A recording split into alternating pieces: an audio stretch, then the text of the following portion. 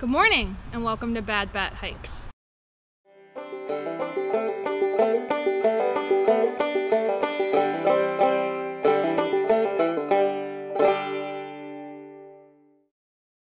Today I'm going to be doing a gear review of the Packa by Cedar.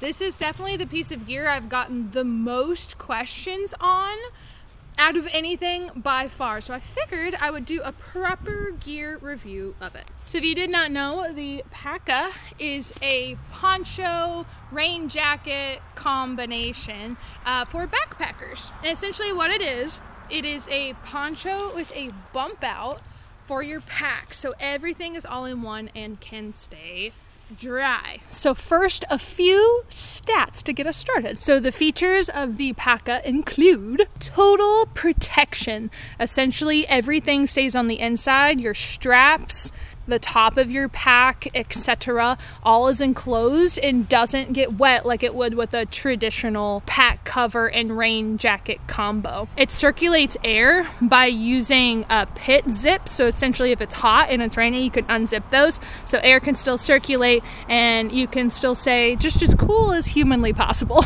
It keeps your entire pack dry. I never had an issue with my pack being wet after using this, and it's packable. Essentially it packs up into its own pocket just like this, and I can even squish it down like even more than that. I definitely shoved this in the back of my bag most of the time when I wasn't using it. You can like squish it until it's about nothing. So sizing for the Packa is a little bit different. Essentially it goes by your height and your pack size. So mine is a medium X, which is essentially medium height, and X refers to there being more room in the pack area, because at the beginning I had stuff strapped to the outside that I needed more room for, and I wanted room in case I ever want to use this while carrying a bear can. Next, the Packa comes in 3 different fabrics: a 15D, a 30D, and a 40D. The D stands for denier, and the number stands for essentially how thick it is. So the 15 is the thinnest and the lightest, and the 40 is the thickest and the heaviest. I went for the middle 30D. With that, the 15 and the 40 come in gray, while the 30 comes in 4 different colors: red, blue, green, and gray. So I have the blue 30D medium X is the technical term for the one that I will be showing in this video. Also should be noted that all of them come seam taped, so that's something that they all come with. Let me show you how to put it on. First, let me get my pack on, because you know, if you're backpacking, that's, you know, important to have. Here's my pack. It's fully loaded. It's real size. I don't have any food or water in there, but you get the gist. So you unzip. It all comes out.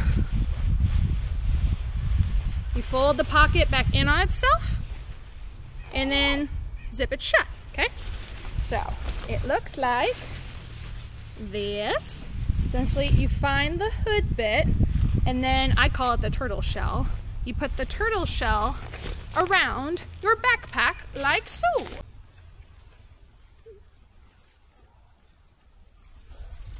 So once you've got it in your turtle shell, there is a elastic cord that you can tighten down. So once you've got that tightened down, you can put it on just like normal. All right, so pack is on. It's kind of hanging off the back of me. So then you can put on the sleeves. Sleeve 1, sleeve 2, hood up. And I did bring out, there is a like flexible plastic in here to like have the hood keep its shape, but I liked to wear a ball cap with it to kind of help keep that out of my eyes. So kind of like this, but you don't have to. It works well enough on its own. So we're all on, and then at the bottom there's a zipper. So here's what it looks like. There are ways to cinch it down. There's a cord on your wrist, and this was very important for like keeping rain out. So cords on your wrist, This can go all the way up, so like full on blueberry mode. And there used to be a cord at the bottom. I cut it off because I just ended up kicking it most of the time, but that is an adjustment point if you want to use it. And then underneath both arms, there's a zipper for ventilation. Woohoo! So this is what I would call full blueberry mode. It's all on. I'm all covered. So as you can see, like, nothing's going to get wet. That's part of that like full protection. Like everything's on the inside. If I were wearing just a normal rain jacket and a pack cover, like all of this, my hip belt pockets, my fanny pack would have gotten drenched. So that was a big plus of this. Now, if you needed pack protection, like if it was like sprinkling a little bit or whatever, and you didn't want to wear it like full on, there are a couple other ways to wear this that I kind of just figured out as I went. So this was, like I said, full blueberry mode. Then what I had, what I called like half blueberry, which was unzipping this, tucking the bottom in,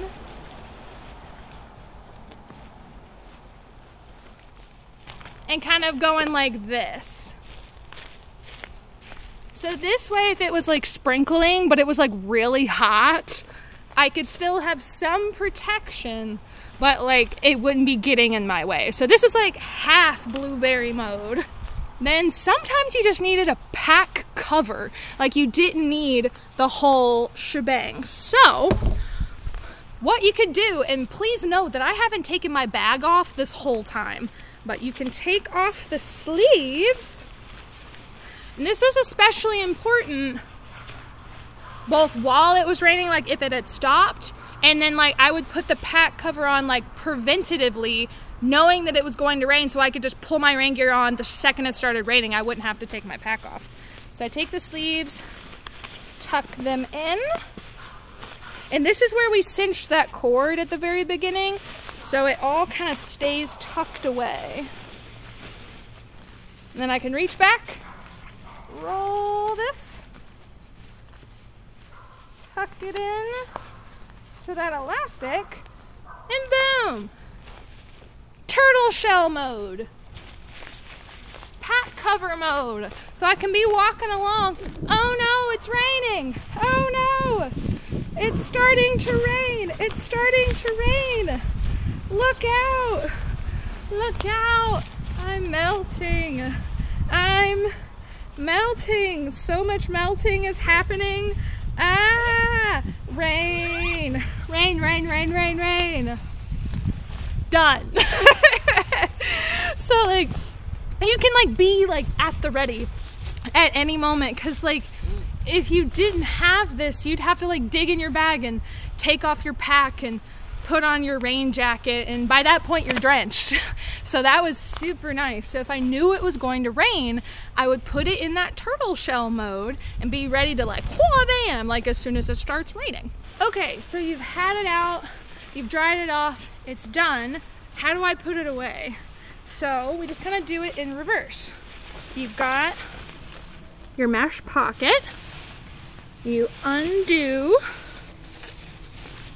the zipper, flip the pocket inside out, and then you just start stuffing all the way in. The only thing you have to be careful about is, aha, there it is, the like flimsy plastic bit of the top. You don't want to like fold it or crinkle that. So that's the only bit you have to like make sure is in there okay. And then the rest, just stuff it in. Stuff, stuff, stuff. Zipper it back up.